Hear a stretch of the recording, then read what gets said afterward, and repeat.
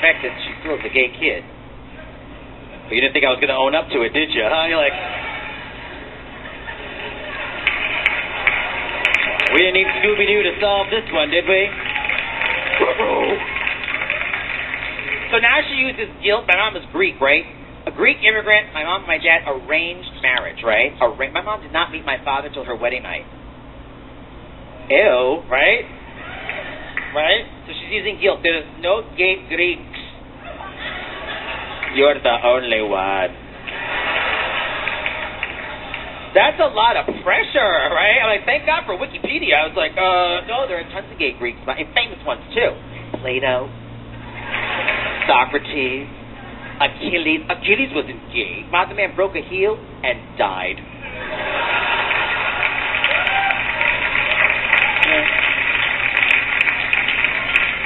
My brother hates us too. I'm like, Frank, why do you hate people? Gay people hate sports. Okay, so we had our hand like in inventing every sport there is. I'm not even boxing. Two topless men in silk shorts fighting for a belt and a purse.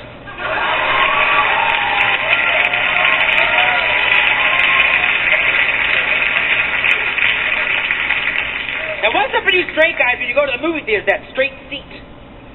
You know what I'm talking about. A guy will go to a movie, he'll sit here, his best friend will skip the seat, it will say empty, and then the best friend will sit over here.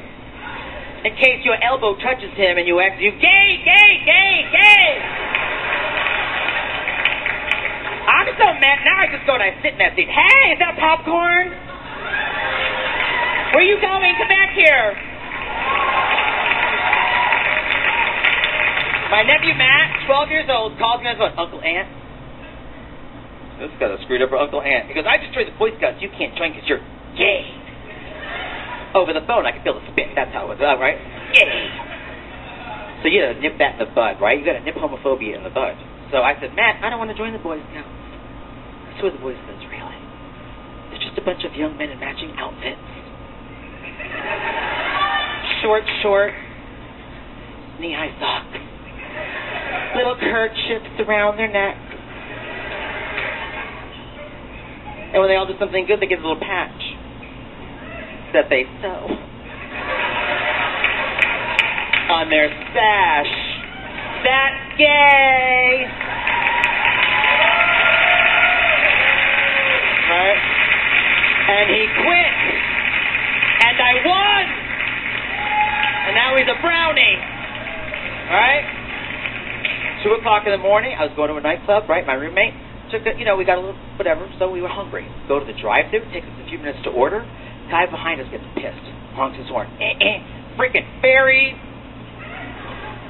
That was it. I got out of the car, got in the passenger seat. I threw back my shoulders. I puffed up my chest. I walked right up to his window and said, "Who you calling a freaking fairy?"